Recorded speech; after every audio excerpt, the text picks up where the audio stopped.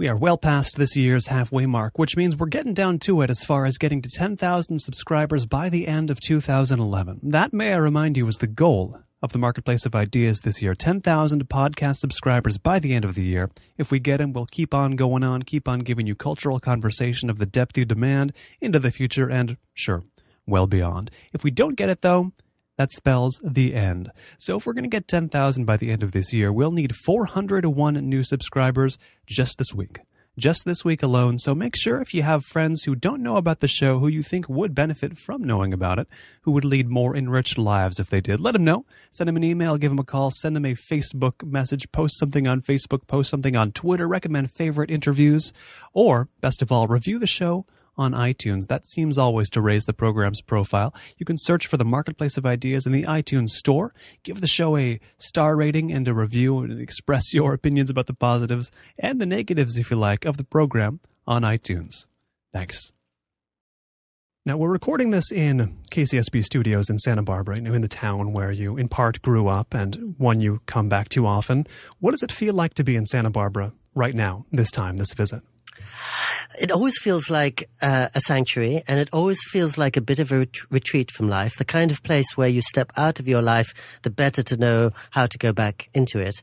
And today in particular is a curious moment for me because for more than 40 years I've been plundering the resources of this university in which we're sitting, taking out every last library book on my mother's library card or taking over the last great seat at some UCSB event. And yesterday I actually gave a commencement address here, so it's the first time I've given something back to the community after almost half a century. Yeah.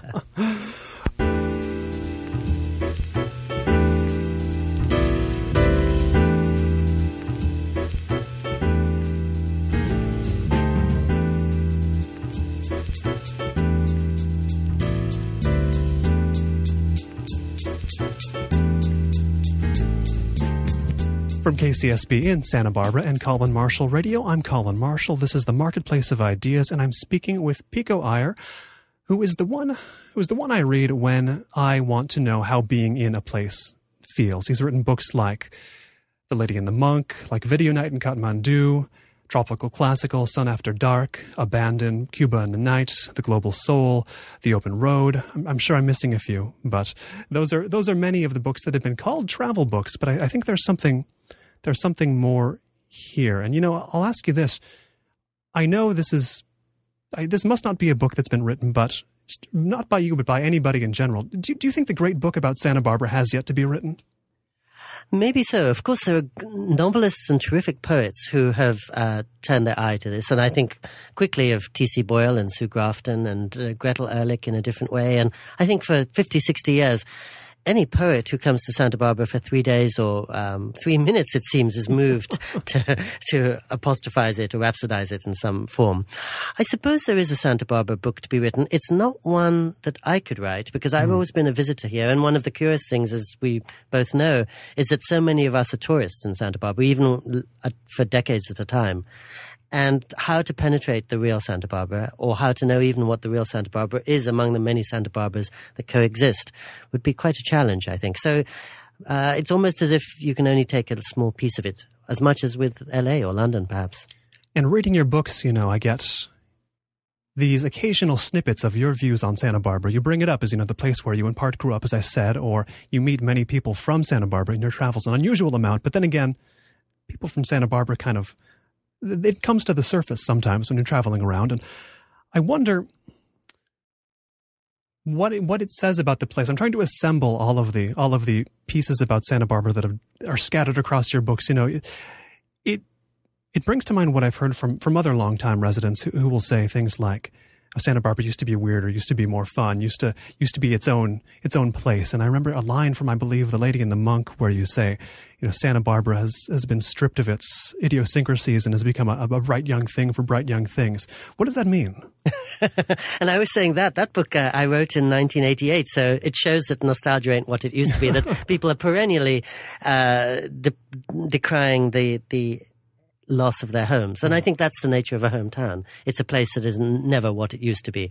And whichever town you and I were speaking in now, people would be saying the same thing. And I remember I actually once read that sentence that you just delivered here in Santa Barbara at Chaucer's bookstore, and quite a few of the 7 people in attendance rose up to cry it. These days, I find that Santa Barbara does seem as if it's being sucked ever more into the great open moor of Los Angeles and has become Santa Monica North. And I'm sure everybody you've talked to has noted in the last 15 years that the freeway has got larger and there are more cars on it. And they took the stoplight off the freeway. Exactly. And the place got more crowded after that. It took away the quaint little forgotten town quality of it. But you're right. I think one way or another, I have returned to Santa Barbara over and over again in my imagination and in my writing as well as in my life. And I remember in the novel that you mentioned, amazingly, you reeled off, I think, just about all of my books, impromptu when you were listing them a minute ago. But that novel called Abandon was almost setting Santa Barbara against the great Islamic centers of the world, like Damascus and Iran and Delhi and Granada. And I suppose there I was using it, as many people might, as the last word in young America. So the furthest west you can get, and the ultimate in terms of what we associate not just with the New World, America, but the New World's New World, California. It's California to the 6th degree, perhaps, insofar as it's a place full of notions, possibilities, and dreams. But I always wonder how deeply it's anchored in reality. So it was interesting to play this newest of new worlds off against the oldest of old worlds. And as somebody who's essentially coming here from the old world, whether it's the England where I grew up or the Japan where I now live or the other places that I visit, I can see the fascination of it and the constraint. To me, I suppose it's a little like meeting a bewitching and very beautiful teenager whose beauty, freshness, and hopefulness one envies, especially as the years go on, but whose fitness for the world one worries about a bit. Now, you do drop these reactions to Santa Barbara or remembrances of Santa Barbara throughout your books, throughout your work. And you also encounter Santa Barbara in the places you go, but not so much in these Santa Barbarans, but I think of an image from one book. You're in Asia and you see T-shirts that say like Santa Barbara High Fashion Dream, something like that, and I look around, High Fashion Dream, it's kind of a contrast. It feels like to me as a resident of the place, but it's something that I wonder how much you can get. And let's go beyond Santa Barbara even, but how much you can draw, or how much do you want to draw about this place or another place through sort of the perceptions of other people of other countries who might not have been here, the ways it's reflected off of other cultures. Does that, that's tangled, kind of a hopeless question, but does it make sense? It's a wonderful question, and you've instantly cut to the heart of all my work. Because certainly, we're done, I guess. Yeah, exactly. Yes, because when you said so nicely in your opening question that my books are often called travel books, but they're not really that. And I thought you were going to ask me, what are they? And I would have said they're about the exchange of dreams or illusions. And that's exactly what you just mentioned, which is to say the place Santa Barbara holds in the imagination of people around the world who've never been here, and the place that Tibet, say, or Islam holds in the minds of people in Santa Barbara who've never been to those cultures. And you're so absolutely right. When you mentioned that line about a bright young thing for bright young things, I think I was alluding to the soap opera Santa Barbara, which of course has given our little town much greater weight, authority, and allure around the world. Especially in France, oddly enough. Exactly. And where I notice it in my ancestral home of India, where it was screened, it's probably being screened as we speak here, but screened long after it had outlived its usefulness. And so it became a shorthand, as Malibu or Beverly Hills or certain other places have been, for everything that people want to project onto America, the land of absolute freedom to the point of unbounded license, of glamour, of affluence, of possibility, of all the things, of course, they don't have at home. And, I think one of the great things about traveling is the way that it moves you to look at your home with new eyes, just as your question was suggesting, and often more appreciative eyes. Because, as I think you were saying, as you and I sit here in Santa Barbara, as somewhat long-time residents, both of us are aware of the imperfections or the ways it doesn't conform to people's rosy dreams of it. But it's wonderful to go out into the world and see those rosy dreams. And in Japan, where I live, and with my wife, whom you just met, Santa Barbara is a byword for possibility and for everything they don't have there. And it's good to be reminded. I think I travel as much as anything to fall in love with my home again. It is a good point because, as I mentioned off mic before, almost a decade here has for me stripped me of pretty much all appreciation for Santa Barbara. A lot of it, not all of it, but with not much travel in those 10 years, you get to think, well, any place is a gilded cage at a certain point. And I want to know how this applies, this idea of the reflected dreams of a place, how that applies to, well, I'll put it this way. We talked off mic again about a professor here at UCSB named John Nathan, a scholar of Japan who's been on this show, a favorite interview of mine here. Don't know what he thought of it, but hey, it was fun. He got to talking about the students he teaches now about Japan and for whom Japan is kind of a sanctuary. They see it as a sanctuary, an escape, a refuge. Like I grew up in California and no one understands me, but they will in Japan. It's kind of an odd thing to say, but it's a sentiment I've noticed a lot in my generation. Now, you live in Japan. How does that dream, to the extent you've encountered it, seem to you? That dream of Japan as an escape for the Westerner. And really, a lot of people my age seem to think Japan is some sort of paragon of perfection. You know what I mean? And a part of me believes that even after 24 years of living there. When I was growing up in Santa Barbara, I always felt that Japan was my secret home, the unacknowledged place that belonged more deeply and intimately to me than the houses in which I lived and the addresses that I could give. And the remarkable thing was that impression withstood even my first meeting with Japan, and that I still, although of course it didn't begin to conform to the rosy romantic picture I'd constructed in my head, it still made sense to me in a way that no other culture did.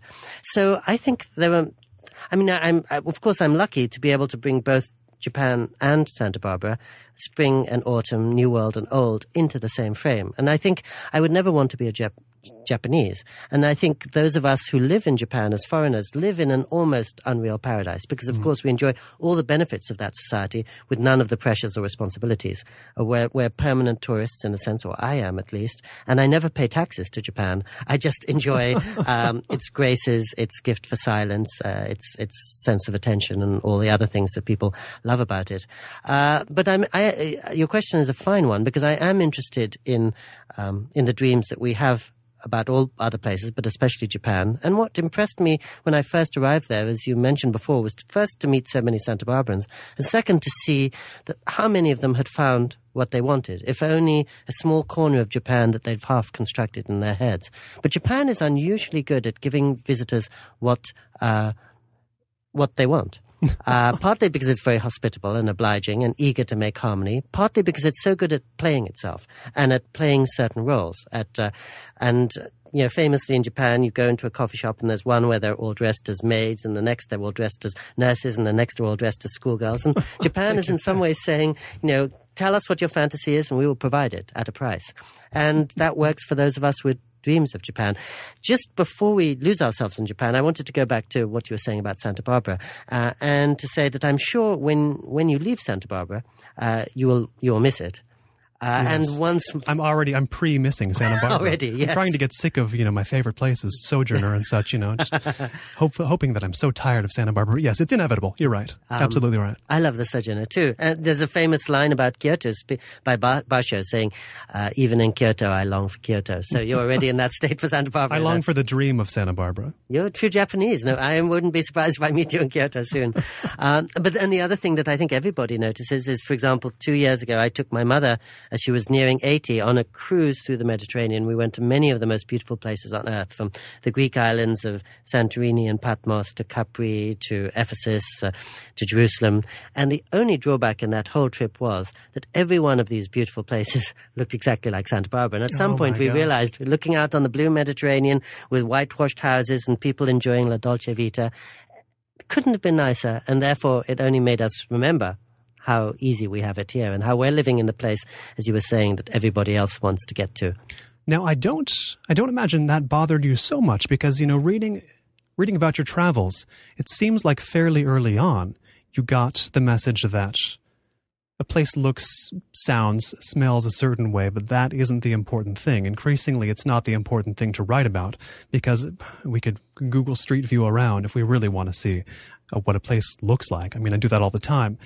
That it's beside the point to you, I would imagine, that a place looks like Santa Barbara. It could be identical to Santa Barbara, but by virtue of it springing from another culture, I mean, what's the indefinable thing that that does matter to you that would matter if it was like Santa Barbara. Do you know what I mean? Again. Wonderfully said. No, that's perfect. And in fact, in the trip I was just describing, we were only spending one day in each of those places. So all we could see were the postcard surfaces. And you're absolutely right. It's only those surfaces that do correspond to Santa Barbara. So if you and I were to be airlifted this moment, so let's say the south of France, which geographically looks so similar, all we would notice are the differences and the way that the people are more aggressive, probably more chic too, that they're trapped within age-old social hierarchies that we don't have here. So yes, I've got to say that although I write a lot about foreign cultures, I do tend to write about them as a tourist. And in terms of their surfaces often, because I don't want to pretend to get deeper into them than I really am. In most cases, I don't speak the language. I haven't studied their culture or their history. And so what I'm offering really is a newcomer's response and vision, which is often not much deeper than the surface. And so I would quickly pick up on physical similarities to Santa Barbara. But you're right. For example, when I go back and forth between Santa Barbara and Japan, what I notice is the silences, which are much more intense in Japan, all the things people aren't saying in Japan, which they're constantly saying here, and just that the whole social structure works in an almost opposite way. This line that you said a bit ago about not wanting to be Japanese, I come back to it in my mind based on your last answer there, because I thought the same thing myself, even though I haven't been to Japan. It seems like Japan is the best of times and worst of times, depending on how you look at it. As a foreigner, it can be a wonderland. As a Japanese, I suspect it's not exactly that. We hear about the million hidden hierarchies and the sort of web you're caught within in a lot of cultures, not just Japanese, but especially as an American, that's striking to think of that as being the case. But I think of it as a place where the edges are beautifully sanded, but they're sanded off, if you know what I mean. So that fascinates me, and I have to imagine that you've thought that about more than Japan. I'm glad I didn't come up here. I'm glad I'm not rooted in this culture. Is that how you think of it? Probably so. I mean, I'm glad to be a foreigner everywhere. And there is no culture I would claim as my own. But of the cultures where I am to be living outside the center, Japan is the one that agrees with me most, maybe because the lines are so clear-cut and that I will always be a foreigner and there'll be no ambiguity about my part within the national pageant. And I think what we're always looking for, or when we're seeking out a place or a person or a life, is that mix of strangeness and familiarity. So what appeals to me about Japan is that it's exotic. It's still more like another planet than any other culture that I've been to. Unfathomable, and I don't expect ever to close that distance. And yet parts of it are mysteriously familiar, as if I knew it in a previous life. And other parts, like the hierarchies and the web of social obligations you were describing, are very similar to the England that I grew up in. So it's sort of returning to my boyhood, but with inscrutable characters. My boyhood suddenly rendered foreign and romantic, therefore. It reminds me of this line I read from Ian Baruma, who was on the show a couple of years ago, saying that the foreigner in Japan is treated like the drunk or the child, not expected to conform, but and a humiliating role in some ways, but a wonderful role if you know how to make it suit you. Do you agree with that? Yes, and a very, very liberating role, as long as you can, as you so well added at the end of your question, as long as you can accept that you've been cast in a role and that everybody's going to see you in that role, whether you like it or not. So people who have a fragile sense of identity, perhaps, are affronted by Japan. And, why do these people see me as a caricature? But I'm very happy to be to play a caricature in a very smoothly running orchestral symphonic piece, which is how Japanese society works. And when I first got there, much as Ian, who's an old friend of mine, said, I thought, well, every foreigner here becomes kind of Bon Jovi or a heavy metal rock star. So expected to act outrageously, sort of halfway between Bon Jovi and Ozzy Osbourne, perhaps. Yes. So strangely glamorous to these people because we belong to this parallel world. Encouraged to be oafish, brutish. The more outlandishly we act, the better we're playing being the foreigner, and exempt from all the rules. And indeed, our part is to break every taboo and to be the bull in the China shop or the Japanese shop. So there are, as you said, there are some people who don't feel comfortable with that. But I think it's a nice kind of diplomatic immunity that we have to do. Anything we do there is going to fit the notion of a foreigner. The only people who suffer in Japan are the ones who want to become Japanese, to disappear within it, or to neutralize the distance between them and the society. And many people, I'm sure, have said to you on this show that the better you speak Japanese, the harder it is for you to adapt. The Japanese feel threatened, yes.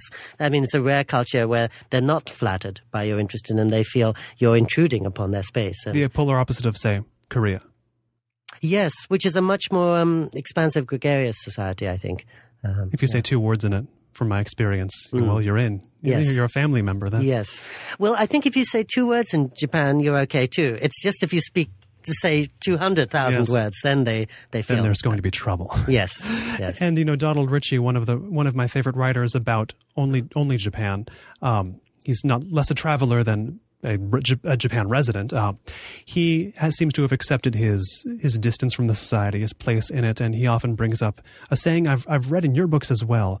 And this, I've never been sure of the origins, but the one about how, stage 1 is finding your homeland sweet, stage 2 is finding a foreign country sweet, stage 3 is when every country is now foreign. You know what I'm referring to, right? Do you know the origins of that? Well, I think Hugo of St. Victor, who was a 13th century monk, he formulates it beautifully because he was talking about monasticism. And the ideal for a monk of living on earth is to see the whole world as a foreign place, that in some ways you're in exile from some deeper home, and that all your time on earth is just a preparation for a return home. So he was speaking about it in a specific spiritual context, but it certainly has application now. And one of the things that Donald Ritchie says so wonderfully always is that in going to Japan, he was happy to trade the sense of belonging for the sense of freedom. And because he didn't want to be a member of a group, and yet he did want to be his own person, he realized quickly that in Japan, where he'd always be an outsider, but always be exempt from the local laws, he was in an ideal position. I'm so thrilled that you mentioned him. Just today, two things happened to me today. The first was that I have a Japan-loving friend in Singapore who's the CEO of an advertising company, and I was thinking of the ideal present I could give to him as a replica of Japan, and I bought him the Donald Ritchie Reader from Chaucer's yesterday. Yes. And I thought, just as you said, and I couldn't agree with you more, that this is the best possible introduction to Japan. In fact, for me, Donald Ritchie is the greatest foreign writer that I'm aware of who's ever written on Japan, including the other one I was reading today by chance, Lafcadio Hearn, who is always regarded as the great foreign voice. But I think Donald Ritchie, who has been in Japan since the occupation, 1947, and who's lived there more or less uninterruptedly for 64 years, in a quiet room in Tokyo, attentively just walking the streets and taking everything in, from the sex clubs to the baseball games to the emperor to the temples. He has Japan beautifully. Just tuning in, this is the Marketplace of Ideas, and I'm Colin Marshall. We're sitting down this week with Pico Iyer, writer, traveler, author of books like Video Night in Kathmandu, The Lady and the Monk, Falling Off the Map, Cuba and the Night, Tropical Classical, The Global Soul, Abandon, Sun After Dark, The Open Road, and more to come, I'm sure, one of which we'll talk about in this conversation. When it's over, if you want to hear it again, by the way, you can listen at colinmarshallradio.com or on iTunes, search for the Marketplace of Ideas in the iTunes Store. Either way, you can download all of the Marketplace of Ideas past interviews as podcasts to your computer, your Zune, your iPod, your iRiver, your Rio Diamond, whatever device you're listening to podcasts with this week. If you want to stay current on the Marketplace of Ideas, there is an easy way to do it. Sign up for the Marketplace of Ideas mailing list. Instructions are right on the front Marketplace of Ideas page at colinmarshallradio.com. Very easy sign up, very simple stuff.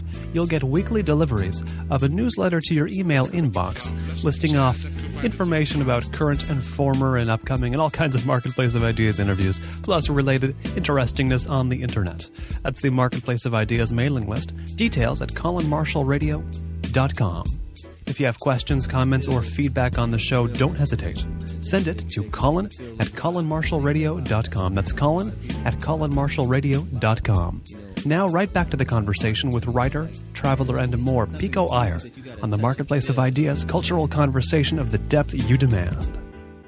He has a line in his Japan journals. A favorite book of mine is his diaries from his time in Japan, which I guess has been equal to his life almost, which is that, I'm going to get this wrong, but that he doesn't understand the compulsion to have a home, or he says, I would hate to be at home. Those are his exact words, which resonate with me, though I haven't been around like he has. And I think then of how you say, you're a foreigner everywhere. It's something you say here in this room. It's something that the Pico Iyer, the character in your books says, and that seems like a point of strong congruence between you two. I don't want to sound too weird about this, but I want to know about Pico Iyer, the textual entity, I guess, because it's, I mean, you maybe have made reference to this in the books, that you are not identical to that Pico Iyer, that your wife knows a different Pico Iyer than your friends know, or than the books, than people get from your books. And I think of what are the characteristics of him, that Pico Iyer, and there is, as you mentioned with Donald Ritchie, an openness, taking whatever in as it comes, or seeming to. There's a certain distance, but a distance that I want to see in a travel writer, quote unquote.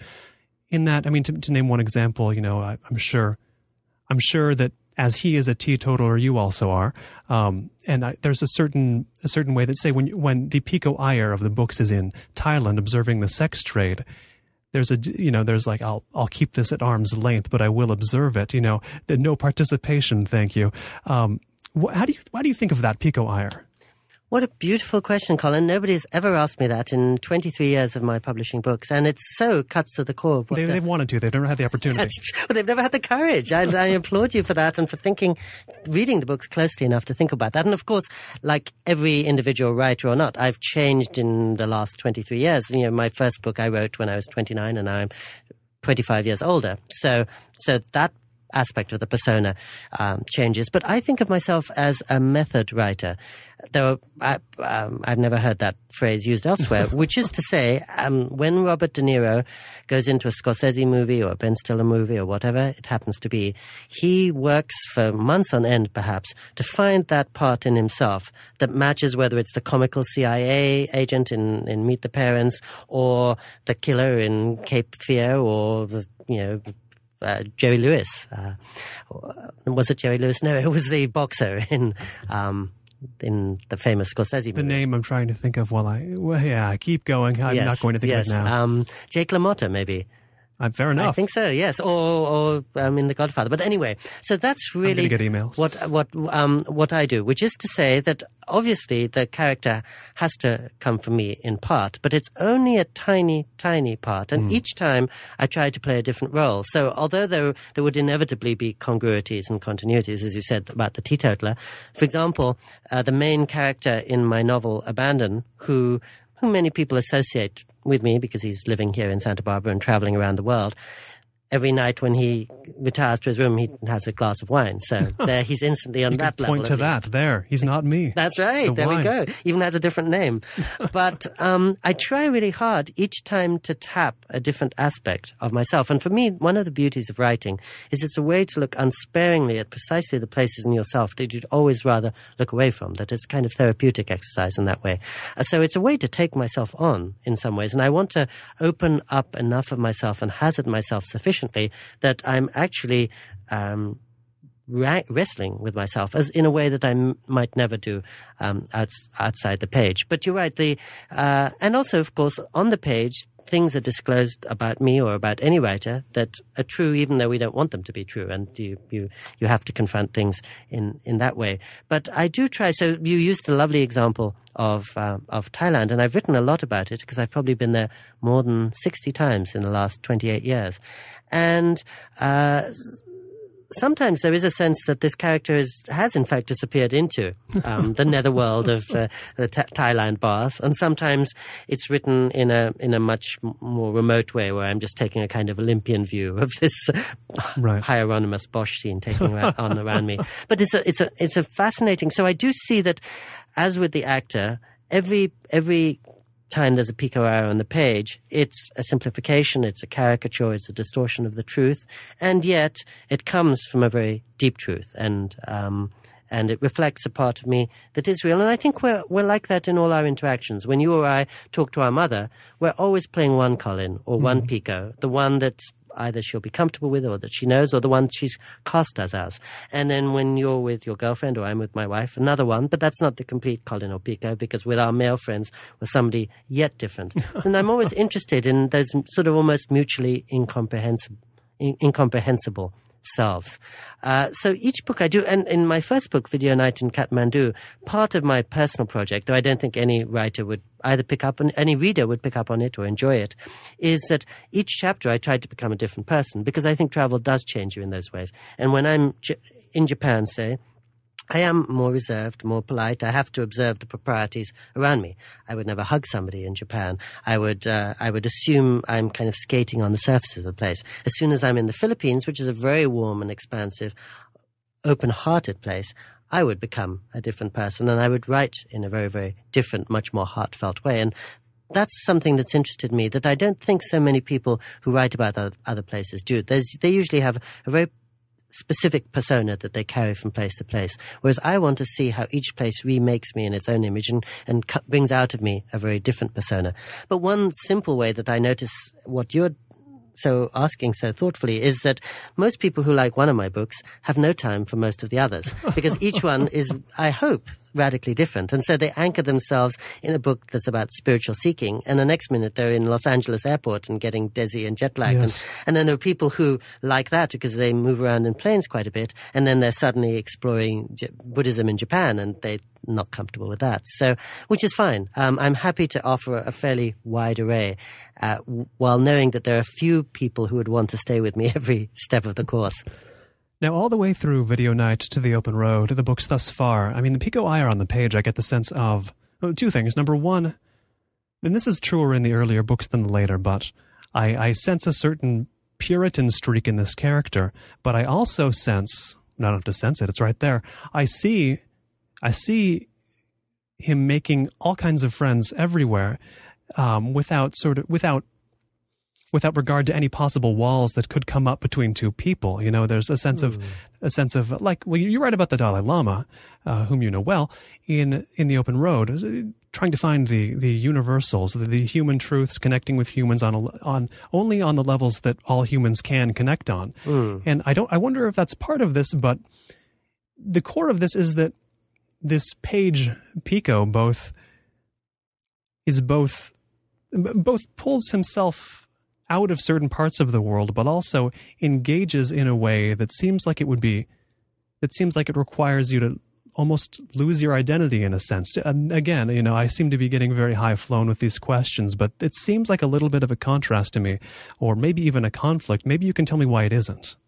Well, I love the phrase page Pico, and I think what you were just describing is also how I very much see Donald Ritchie, and maybe one reason I respond so excitedly to his work, that he's always an outsider but a deeply engaged one, who's prepared to risk himself in putting himself in situations, as your question was suggesting, where he's going to be transformed. I must say that the dissolving of self is one of my lifelong fascinations, one reason I spend so much time writing and so much time in monasteries. I'm happy to be rid of the Pico Iyer I carry around with me, because I think all of us need that.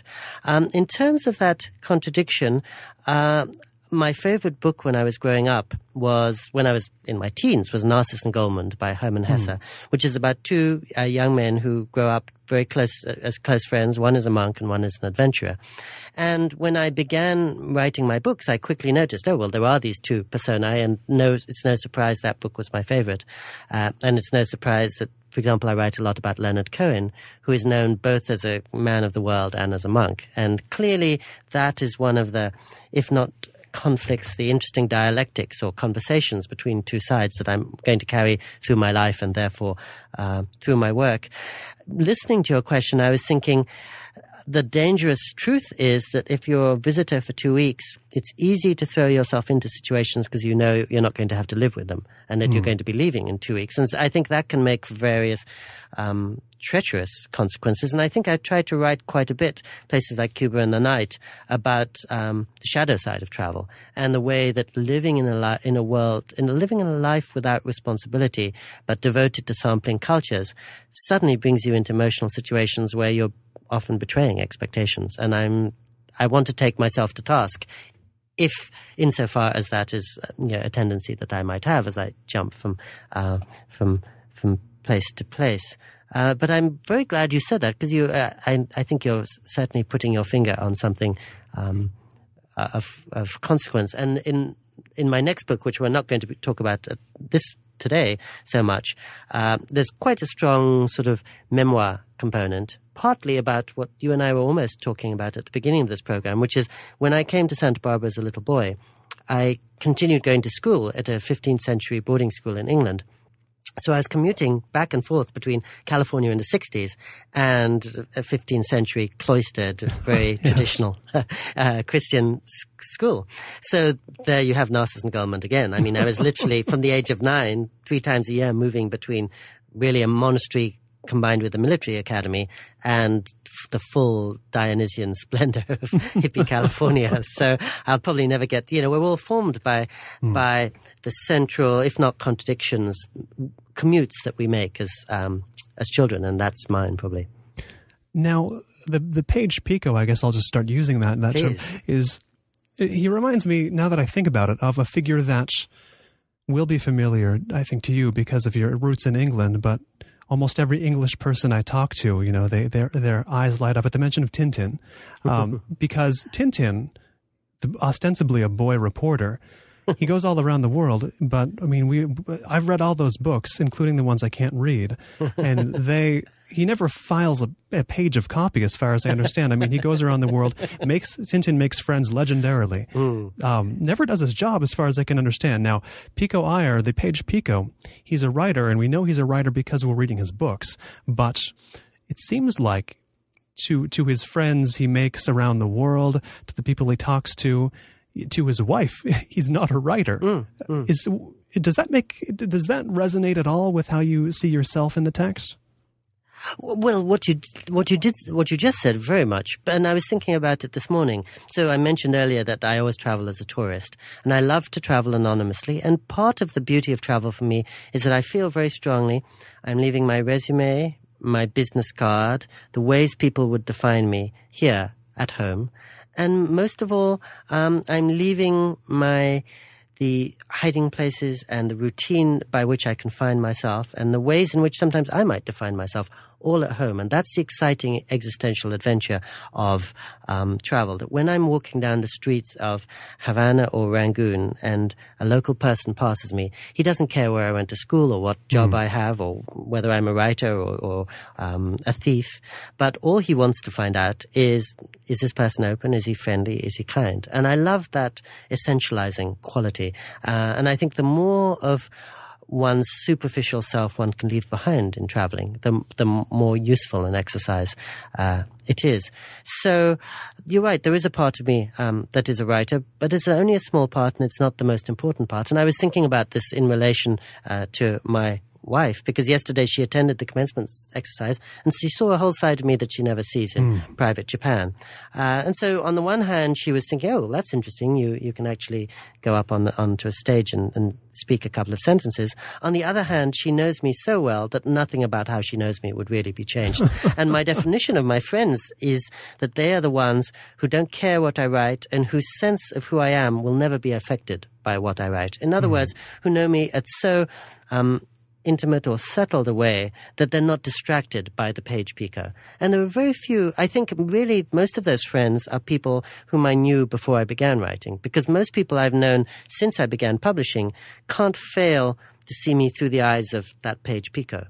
And that's always a diversion. And I can tell that they don't know exactly what to make of me, because they see one person sitting in their room talking with them and another on the page, and they think, which one is true, which one is false? Is this a disguise he's throwing up? And and they're going to be confounded by that forever, as we all are, because I find many of my friends are writers, and there's nothing more disconcerting often than reading what they've written, because you see a whole side of them, by definition private. It's very different from the person you know, and you don't know what to make of it. And one of my favorite lines, I've worked a lot on the writings of Somerset Maugham, and in his novel Cakes and Ale, he has some sentence which I can't do justice to, but he talks about somebody smiling as he sees one person who's the public Somerset Maugham walking through the world, and another who's the Somerset Maugham on the page walking through the world, and realizing that neither of those fundamentally has to do with the rich person that he recognizes. And that I very much resonate to that. So I see both of them as versions of the truth, but facsimiles. Just the way that if you and I were sent to a fax machine to somebody tomorrow, we'd come across a little blurred, indistinct, something of Colin or Pico would come through, but a very indistinct two-dimensional kind.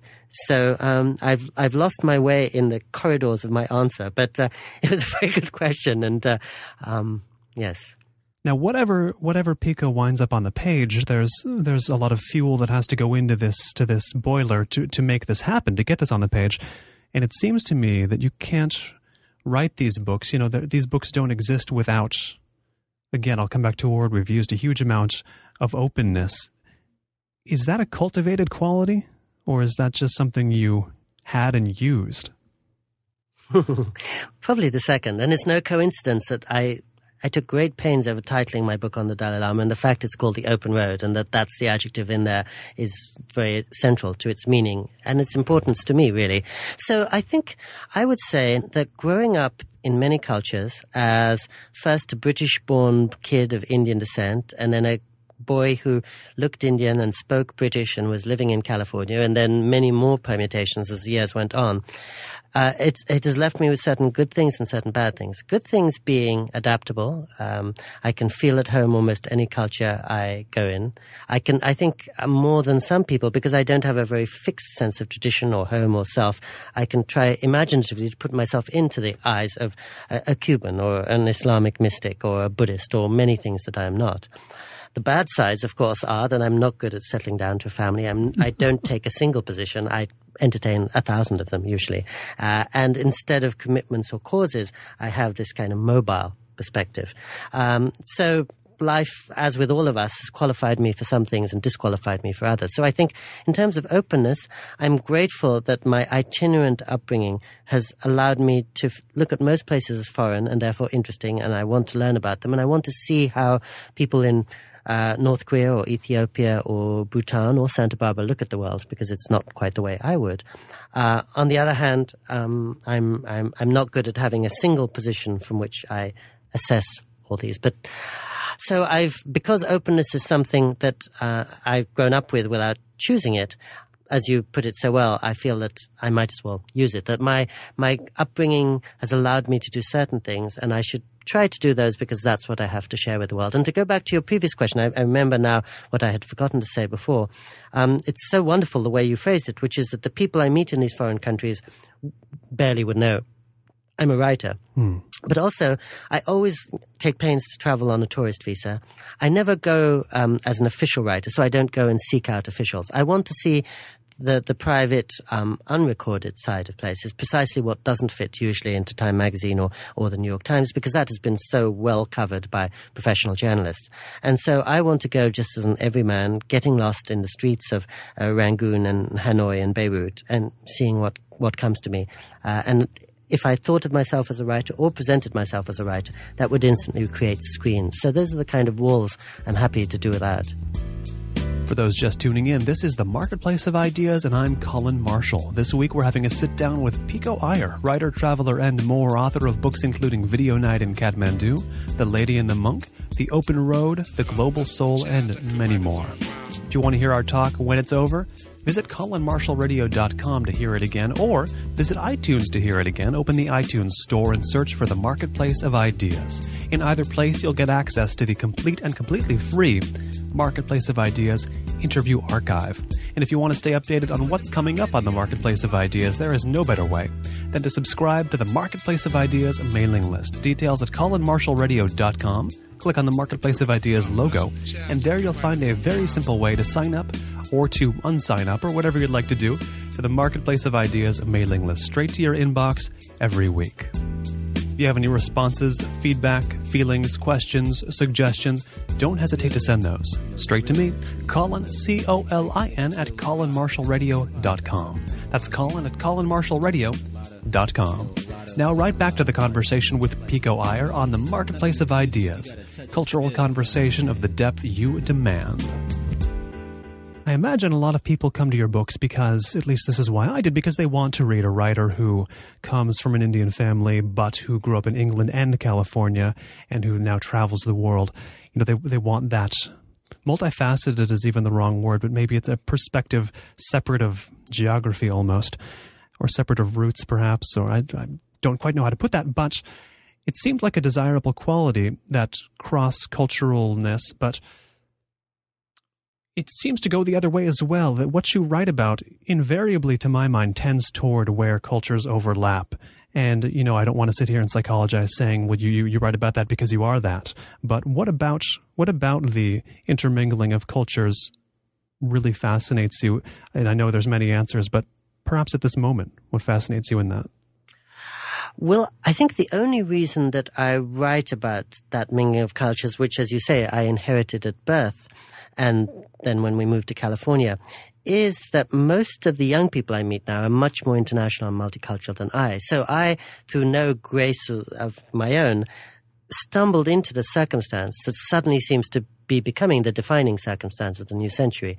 And so I thought, by creating a kind of cartography to the pros and cons of living in many cultures at once, as people like Salman Rushdie have done brilliantly before me, I'm in some ways laying down a bit of a roadmap to what each new generation is going to be living through more and more.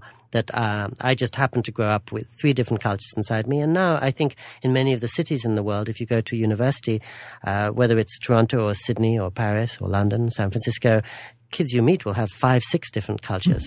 And so it's wonderful. So they will be able to write much richer sequels to, as I have written a sequel to Rushdie in some ways. Right now, I would say my work involves 2 parts, and we can take it back to Narcissus and Goldmund. On the one hand, the adventurers traveling around the world looking at the exchange of notions between cultures, the way they project things onto each other, and the overlappings, as you said. On the other hand, the monk in me is looking at the place where all those distinctions dissolve, because identity dissolves, and that core in us that is universal. So that's clearly what the Dalai Lama speaks to and about. Wherever he is, he never feels a foreigner, never seems a foreigner, and he instantly almost demystifies and disrobes himself and says, what I want to talk about is my common ground with you, and what I and you, a homeless person in Santa Barbara, have in common. That's essentially the important thing. And I, as an admirer of him, I think he's absolutely right. And so that part interests me a lot, the place where distinctions between nations and religions and circumstances dissolve. And that's also, of course, the excitement of traveling. So when I meet that person on the streets of Rangoon who doesn't know I'm a writer, what is really happening is we're both trying to find that place in each of us that has common ground with the other. I always think of identity and opinion as, these are the things people build up. Perhaps they build their identities out of opinion, and that puts up the walls between them. And you seem I don't know whether this is a Page Pico thing or a Pico thing, but you seem to fight back the moments where that might happen. I'll use an example because I read a lot of writers writing about place. Place is kind of the most interesting thing to me. And they say, oh, well, Bali, it's spoiled, it's going down the drain. Or they'll say, oh, Nepal, Tibet, done for. It's all of Santa Barbara done. Oh, if only I was in the pre-lapsarian time of all these places. I don't sense any judgment about place from you, and that seems odd because place has, in a certain way, been your main subject, and you've avoided judgment. But I think in that way have gotten infinitely more out of it. I think if you were judging these places, you would have maybe like one book to your name, right? That limits you, doesn't it? Well, it's beautifully said. I'm so grateful to you for saying that, because no one has quite put it like that, let alone so thoughtfully. And you're absolutely right. I don't believe in opinion. And I think, just as you said so well at the end of your question, opinion constrains us, it blinkers us, it keeps us away from the variety of the world. The subject of my next book, Graham Greene, when he was a boy, was growing up in the same school of which his father was headmaster. And so what he quickly found was that if he was hanging out with his classmates, he was essentially betraying his father.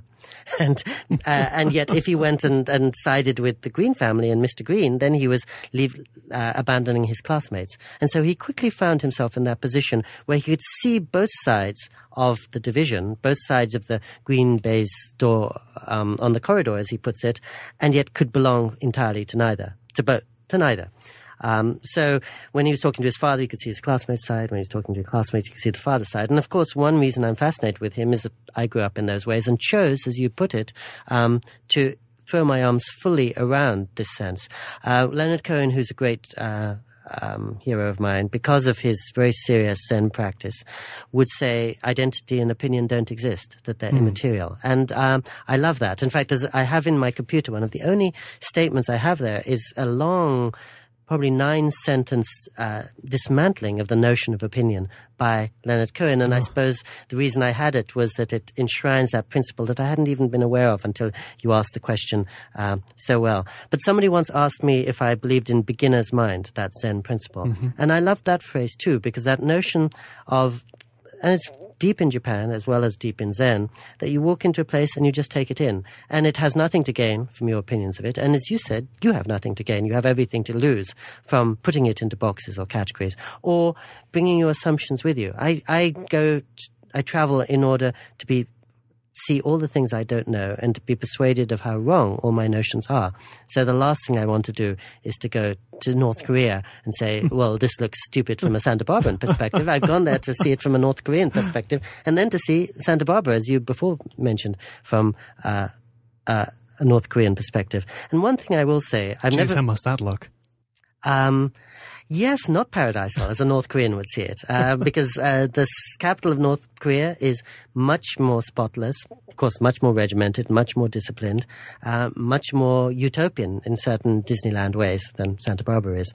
But I've never meditated a day in my life. But if my wife was sitting with us as we speak, she would say, well, all you do is meditate. Because every morning you wake up, you go to your desk, you sit with your pen, and you see through your thoughts. You try to see what's behind your thoughts and behind the self that you have constructed. This goes to a lot of your questions. And one thing that I've come to see more and more as the years go on is, as I sit longer at my desk, is that I don't trust any of my opinions, because I think, and I have opinions, but they evaporate as the moment does, as the clouds passing across the sky do. And what I come to see is that everything I would say, including what I'm saying now, is the product of the mood in the moment. So if you asked me the same question tomorrow, I'd give a totally different answer. And if I asked you a question, you would give a different answer at 7 p.m. tonight from 1 p.m. In that sense, although I'm not a Buddhist, I can see why Buddhists say that the self is perpetual flux and it's a river constantly moving, and you can't put it into boxes, you can't cage it, and it makes no sense even to define it, because the self you are tomorrow will contradict the self you are right now.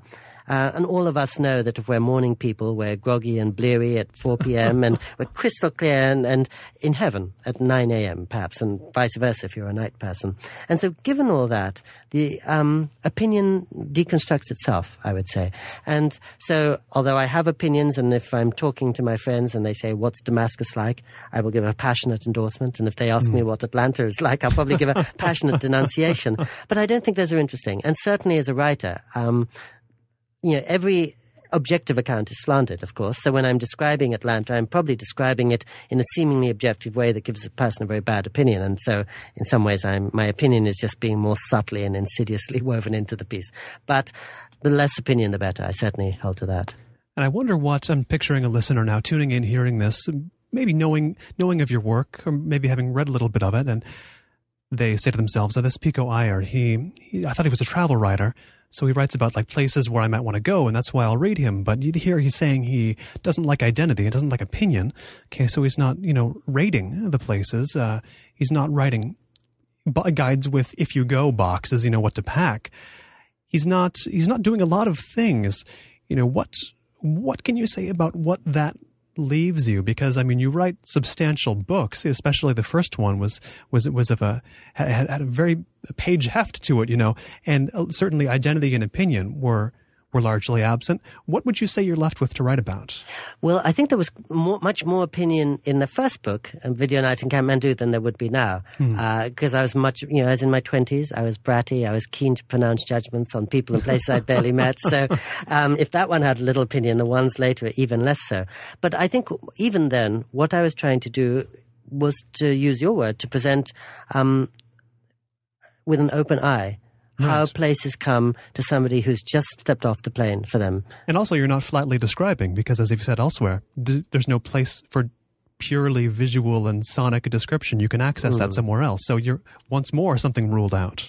Well, I think that is a more recent phenomenon. When I began writing, so that was in 1985, I made my first trip across Asia. There was no internet. There was very little cable TV. If somebody sitting in Santa Barbara wanted to know what Tibet looked like, or Cuba sounded like, she probably couldn't. And so in those days, I put a lot of visual and sonic information. And it's interesting, my first few books seemed to appeal very strongly to photographers. And I think what they sensed was that I was doing the verbal equivalent to what news or reportage photographers do, which is essentially walk down the street with my camera rolling, or clicking away and just catching visual moments and asking those to speak for themselves. So I did a lot of that initially, but you're so right. Nowadays, when somebody who never leaves her room can see so much of the world, I try to catch what isn't visible and the spaces between the lines. And you could say the philosophical reverberations of places more than the physical reality or the sensual reality, because that's widely available in more exciting media. And it is something I've noticed in your books, if I do approach them as that, as reporting on a place, if I almost approach them as, my own equivalent of the Lonely Planet book. I've never read one of those, but these are the books I used instead, the books of Pico Iyer and others. Often, and it's more the case with your books than others, often I'll be pointed toward a place I wouldn't have considered going. These are not books that confirm my desires about where to go. For example, one of the books I think I skipped over when we started, Falling Off the Map, the chapter on Paraguay. I want to go there more than most places, I have to admit. What is it?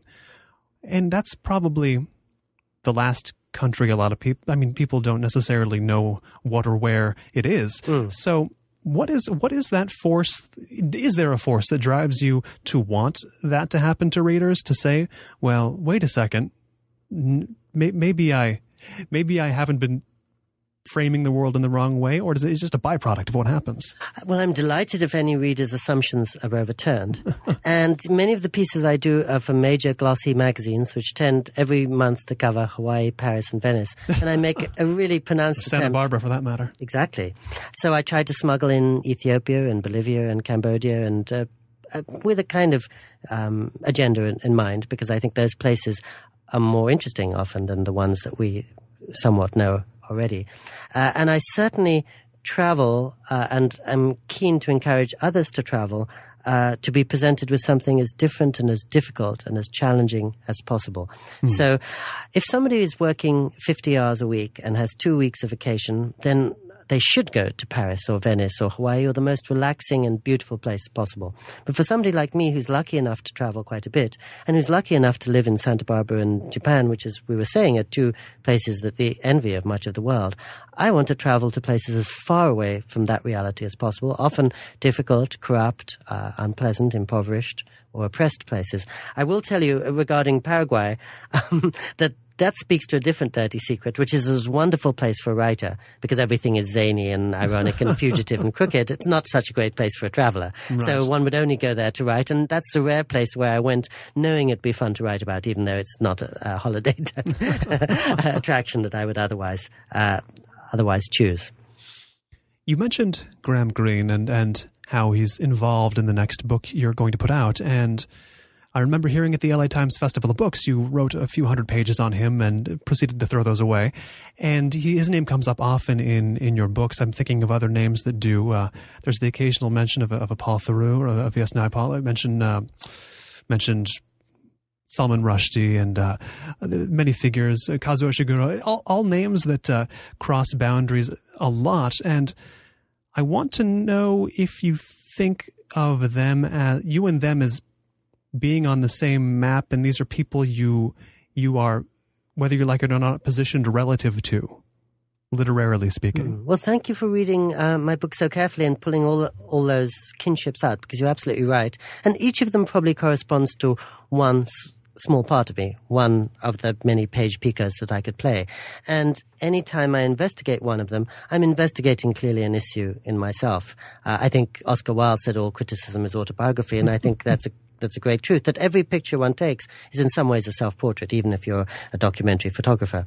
So when I was writing this Graham Greene book, at a relatively late stage, I thought to myself, goodness, I could have written a whole book about Leonard Cohen in the same way and explored a different side of me. And I could have done one on Emerson and Thoreau, who are probably the people closest to my spirit, and investigated that very affirmative transcendentalist part of me.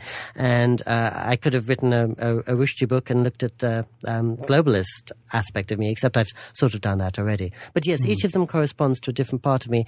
And before each book, I probably am making a conscious decision which part of me is still unexplored, which do I want to tunnel into right now, and maybe which is going to throw me back most, because I think embarking on a book is a lot like embarking on a journey. And as I was just saying, I like going into difficult or treacherous places. And so to answer your previous question again, I'm really happy if I encourage readers to go to places they've never thought of going before. Because the one advantage that I've had getting to see so many places is to find many of these hidden treasures. And we often have this in our hometown. We find some little restaurant no one's even heard of, and it's so terrific. We want to share it with our friends more than the famous fancy restaurant in town. So that's how I feel about places like Syria or Cuba or Bolivia, that I think most travelers would hugely enjoy, but they're not the first places that come to their minds.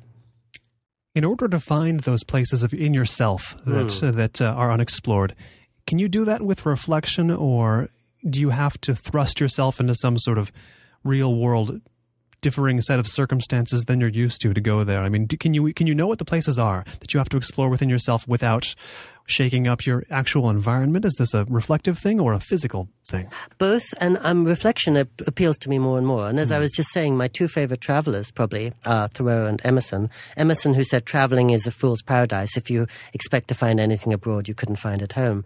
And Thoreau, who said, why go around the world to count the cats in Zanzibar? That the really important Pacific Ocean that we're crossing, or Northwest Passage that we have to navigate, is the one in our subconscious or in our divided heart or whatever. So I'm a great believer in that. Emily Dickinson is another huge hero of mine that you'll probably start seeing more and more in my pages, because she found the whole world, including eternity and death and pitilessness and light, in her tiny little room in Amherst, Massachusetts. And I think they're the ones, as much as Melville, who, Melville traveled the physical world, but only as a way to go into the metaphysical world. And I think that's what exhilarates him. He, of course, was known as a travel writer in his time, but now the only reason we want to read him is not to read about the Marquesas of Tahiti, because we have much better and more vivid accountings of them now, but to go into those fearless places existentially that he went. So I'm most interested in the travel that I could do at my desk. And I often think physical travel is a way to jumpstart the process. As soon as we're in a foreign place, we're existentially stripped, and we're back to very primal emotions of fear and excitement and childlike quality almost. We're undefended, we're vulnerable. And so it's an easy way to make the encounter with oneself. But Thoreau, my hero, or Proust, another hero, did it wonderfully, completely through reflection. And I think that appeals to me more. I feel that we have two mandates in life. One is to get to know the world, and one is to get to know the self. And I very consciously try to balance those and make sure that one isn't being favored over the other in my writing. So my initial books were a lot about physical movement and about taking in, as you said, the surfaces of the world. And I thought, well, I want to know the 5 continents and many cultures as possible for a while. And then having done that quite a bit, I thought, well, now what I really need to do is go to those unexplored places myself. I've taken care of a lot of the physical world, but the emotional or moral or psychological world, I haven't looked at so much. And so now I have to make myself the subject of investigation, as once I did Paraguay or Iceland or North Korea. And then having done that now so I'd say I did 5 books of geographic exploration, 5 of more inward exploration. And now it's 5 and 5. And I've just completed my 10th book. I'm going to have to see how to shake it up again and to take myself somewhere I haven't been before. I do see around me, whether in books or whether in just real life, people tend to fall off one side or the other of that balance as a rule. You get myself, I oscillate between them, excessively introspective, getting arid, or excessively unreflective, the caricature of the vacationing Australian, perhaps, I don't know. But do you see that as the main challenge here? And I mean, maybe you've just said that in your last answer, but I do want to know, as just holding steady between those, however you find a way to do that. But is that does that have some primacy, in your mind? Very much. In fact, I mean, I think you just described how I try to live my life, which is to balance contemplation with action, self with world, breathing in with breathing out. And so traditionally, for many years now, I've tried to spend about 6 months a year in Japan, which is where I don't even have a bicycle or a car, and I live in a 2-room apartment in the middle of nowhere. So that's my Walden Pond. That's a very, very contemplative, settled, inward place. And then I tried to spend 6 months to keep myself honest going out into the world. I mean, since I saw you 2 months ago, I was in Oman and Dubai and Paris and New York a couple of times, and I'm on my way to Hyderabad and St. Petersburg and Tallinn and many other places. So I try very hard to keep those in balance. And Thoreau would be a wonderful example because, of course, he famously was traveling in Cape Cod and Maine and other places, and traveling in the 2 years where he barely left Walden. And I want to keep that alive because, as you said, I think unless you have both in your life, there's something that's distorted or unbalanced. I've been speaking with Pico Iyer, author of many books all the way from Video Night in Kathmandu to The Open Road, with another one coming soon by publishing standards in the blink of an eye. Pico, thanks so much for taking the time today. Thank you. This has been a real delight, Colin. This has been the Marketplace of Ideas, and I've been Colin Marshall. If you want to hear this conversation again, it's as easy as loading it up in the podcast version at colinmarshallradio.com or on iTunes. Search in the iTunes store for the Marketplace of Ideas. Either way, you'll get the full Marketplace of Ideas interview archive there. You can download them all to your heart's content. The website of Ben Althouse, the man who makes our theme music, is, as always, available at benalthouse.com. And if you have questions, comments, feedback of any kind, don't hesitate. Send it along to Colin, C-O-L-I-N, at colinmarshallradio.com. I can also keep you current on all things Marketplace of Ideas with the Marketplace of Ideas mailing list, weekly updates on the show straight to your inbox. Sign up for that at colinmarshallradio.com as well. Instructions, very simple, very easy to unsubscribe if you feel like it, are right there on the front page. Just go to colinmarshallradio.com, click the Marketplace of Ideas, and there you'll find how to sign up for the Marketplace of Ideas mailing list. As always, thanks for tuning in. We will catch you next time on the Marketplace of Ideas for more cultural conversation of the depth you demand.